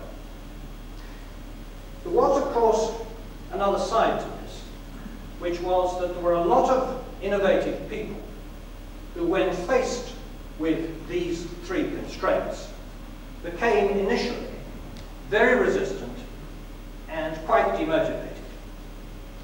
I personally take the view that the very shortness of the development timetable available was the thing that rescued the operation from the downside of those constraints, because it dawned on people quite quickly that the constraints and the very tight timescale were in fact two sides of the same coin, and that only with those constraints could the timescale be met. And just to give an example of the tendency of people to be clever, one of the proposals that was made for limiting the costs of the 1902-3 processor was that where diodes on the gate circuits are not actually used in the particular instances of the board positions, when we got into full production, the unused diodes would be omitted, so that every card potentially was different. But of course, spares were provided with one with all the diodes in. Extremely fortunately, common sense intervened before one of the biggest logistic cock-ups I could ever imagine had time to happen. But it's certainly that recollection gels with the issue about the costs of the small machines. How do you extrapolate downwards and get a reasonable scaling of cost?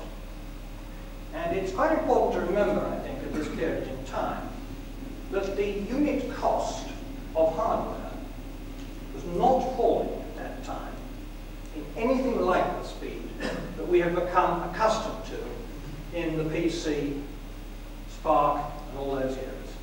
It was pretty static at that time. And the other thing that's worth remembering, has been touched on, is that at that time, the software people, programmers, were just starting to understand how to spend really big money. So the hardware people had to do two things. They had to do more for less, and they had to do it in a much more standard manner, so that the software people didn't bankrupt the company, and as we hardware people, as I then was, felt could be paid twice as much as us. The hardware people, I think, genuinely did try to help the software people. Sometimes the hardware people wondered, I think, why the software people didn't try to help themselves more. However, in this distinguished company, I won't carry on. Aside, therefore, from the constraints, what also made the process of getting things going in Stevenage possible? I was going to say easy, but that's rubbish. Possible. Well, I guess there were two things. One was the EMI-T, which demonstrated how to work together almost by transference in a way that I had personally never seen before, and I doubt will ever quite the same be seen again. In a sense, you could say cynically that nothing concentrates the mind more than having your pet project cancelled under you at a very short notice. You have people who want to do something. They moved remarkably quickly onto it at Stevenage, and all credit to them. They certainly, and the way they behaved in those circumstances, were a key element. But also, I think, the way in which Stevenage was told to get on with it had quite an important contribution to make in this regard. I remember, and here I have problems with the date, because whenever I put this event, it doesn't quite fit with some of the evidence. The only thing is I absolutely know it happened. Both the processor and the peripheral people were called into the canteen at Stevenage and effectively told, this is what you're going to do. It's going to be a 1900 range. These are the givens. And Echo Organ spent about 5 minutes doing that, and then said, get on with it, looking at Phil Talbot, Norman Brown, and me, and one or two others standing around. I must say, in retrospect, it felt a bit like that.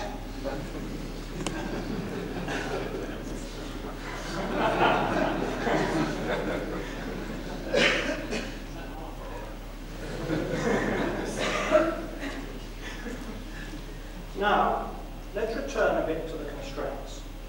Basically, the standard interface said something very important.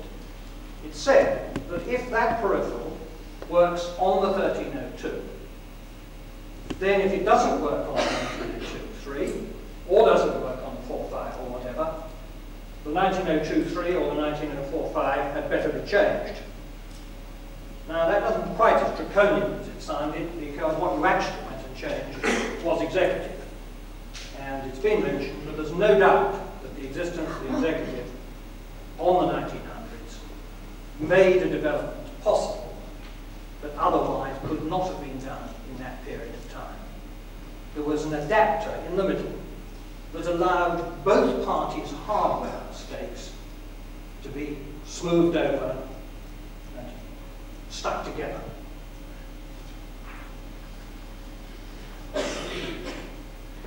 But the manner of the announcement also convinced me of something else. Because if we had settled back and tried to calculate how long we really need to do the job, I'm sure we'd have come up with a calculation which would not have satisfied Peter Ellis's timescale, to say the least, let alone others. And I, in a sense, believe this as a result of that exchange. More spit required. Now, Cardinal Newman might not have known too much about the IT industry when he wrote that, but there was no doubt it was the words that made the people do it, not the logic of how long it really ought to take. So, the standard interface, in a sense, disciplined both the processor people and the peripheral people. And although I was in charge of the processor people at Stevenage and not in charge of the peripheral people, despite, regrettably, having designed the photoelectric optics for two of the card readers, which in fact nobody ever forgot afterwards, it was in fact the peripherals that occupied the vast proportion of my personal time and probably of the management's anguish. We certainly were still learning there. Even the conventional peripherals, like card readers, were, what should we say, right at the limit of the physical capability of the medium. And nothing is as effective in teaching self-control and also the cussedness of inanimate objects as a high-speed card reader that has chucked all the cards all over the floor. One of the things we learned from Ferranti quite early on was it was a good idea to have the executive on paper tape, which could only get snagged and could be repaired with sticky tape, rather than on cards, which if the whole lot were dropped on the floor, it would take you 2 hours to sort them out again, and even then there would be one in the wrong place. But obviously, the Common Order Code was a key issue as well. It created a situation, basically, where if the 1902.3 didn't run a program the same way as 1904, i.e. the FB6000 did, then you knew which half had to be changed. Just like the standard interface, you had a preset set of rules to tell you what was the mask and what was the product that the mask had to produce. You knew which to change. And getting executive was often the thing that was actually changed to fix a problem of that sort. I particularly remember, incidentally, our experiences with magnetic tape. At Stevenage, we used Potter tape decks and CDC tape decks. But CDC tape decks, not from Minneapolis, but from Paris. I'll come to it in a moment. But perhaps the most striking characteristic was the personalities of our two interfaces in those two organizations. The Potter sales manager or sales director, I remember on a trip that Arthur and I made, which ended up in Puerto Rico, where Potter had set up a factory, consisted, among other things, of said sales director sitting on the arm of Arthur's plane seat and making both of them excruciatingly uncomfortable throughout the whole journey. Why said person in Potter thought this was a good sales technique, I've never worked out. I also remember that journey was very good at training a junior manager in the correct way to behave when he and his managing director had played in the same casino. And he had made what seemed to me to be an enormous sum of money. To my horror, I discovered I'd lost almost exactly the same amount. It became rapidly clear that there was no contract between me and my managing director, only separately between me and the casino management and him and the casino management. The CDC tape decks had mechanical tape buffer arms. It didn't take anybody who could write a sort program or less long to exploit the resonances in these to bring them to a dead stop with tape all over the floor. Our contact there, his name was Oscar Citrine. To my amazement, amongst my personnel records, I find I have a letter from him in French inviting my wife and I to go and spend New Year's Eve with him in his apartment. That was a marvellous occasion, but I can assure you that the tape decks didn't somehow live up to that experience. Now, quite obviously, at some point, and I can't be exactly sure when, the fixed date of the Olympia Business Efficiency Exhibition descended upon us as something that had to be met. It wasn't quite as clear-cut as one might think. I believe there were several weeks of argument as to whether it was possible or not. I certainly possess a letter from Echo Organ which says, you get on with it, we're still arguing, as I suggested. But once it was set, we really did have to meet that date. I don't think anybody at Stevenage really contemplated not meeting it. Quite why we met it, it is impossible for me to work out, because logically, even now, it seems slightly impossible to have done. I do remember long hours. I do remember moving from my home to a hotel in Stevenage so that I could be called in at short notice. I also remember that the engineers, obviously making the right judgment about management, never did actually call me in from the hotel. And because the Stevenage main exchange in those days was manual, in order they could, one of the outside lines was plugged through to me in my hotel room, and I took 5 bookings at the hotel throughout the night. I was never called in to do anything. I'm quite sure that by keeping out of the way, I allowed the process of people to get on with it, and I actually put my main effort into trying to get peripherals from my colleague, you've seen him, from my colleague across the Secretary's office, Brian Maudsley, to get peripherals to meet the requirements on 1302. So, maybe I didn't actually contribute at all to the process. Maybe that is the real secret of success. Now, I do realize that the Business Efficiency Exhibition, important as it was probably in no sense halfway to getting the first customer deliveries. The subsequent production introduction and manufacturing process was actually very much more fraught than the development process. And somehow or other, we got ourselves through that. There was at least one scurrilous item in an ICL anthology book about my behavior in the middle of the night with a line printer, which I can assure you is all completely untrue. But we did, as Arthur said, the first ones actually went to Australia. I think at this point in time, I certainly remember the ones that did go to Australia. I've not mentioned the 1901 because in reality that emerged after I'd left Stevenage. Somebody pushed me via manufacturing into sales, and when I was in sales, there was an interesting sting in the tail as far as I was concerned, which was that I was selling to universities and research organizations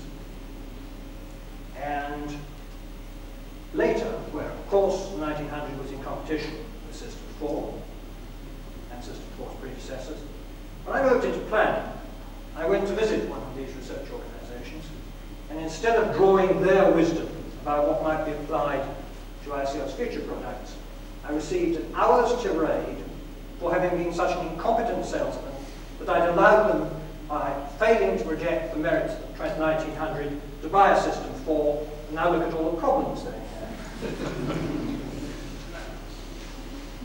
Now, I did actually undertake this, Gideo's request, with some reluctance.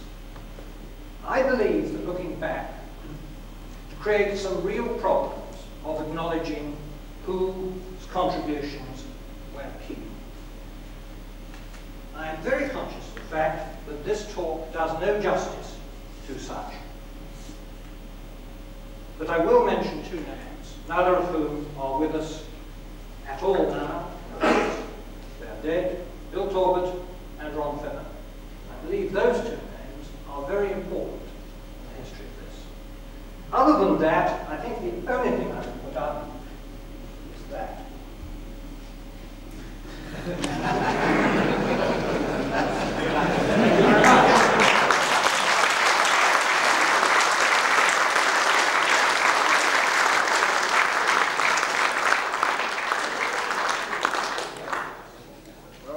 Ladies and gentlemen, certain precision in the timetable, and it's pretty well spot on to quarter to one.